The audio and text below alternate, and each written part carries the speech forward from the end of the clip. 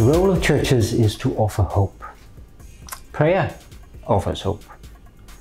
Therefore, we pray for peace in Ukraine, thinking of all people who are directly affected by the armed conflict. Hello, I'm Jørgen Skov Sørensen, serving as the General Secretary of CEC.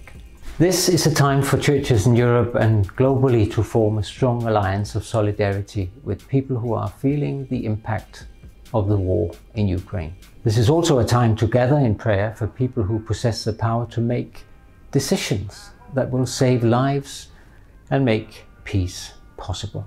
In a time of crisis, we turn to witnesses of reconciliation and unity in local communities.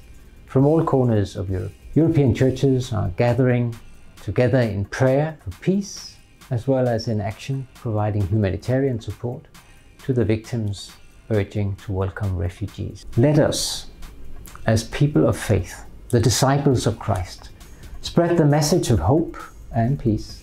We are the salt of the earth and the yeast of the dough. Let us continue to pray so the weapons may stop spluttering fire, so the peace is realized for all people and the life may thrive again. Thank you for watching. Visit our website and follow us on social media to learn more.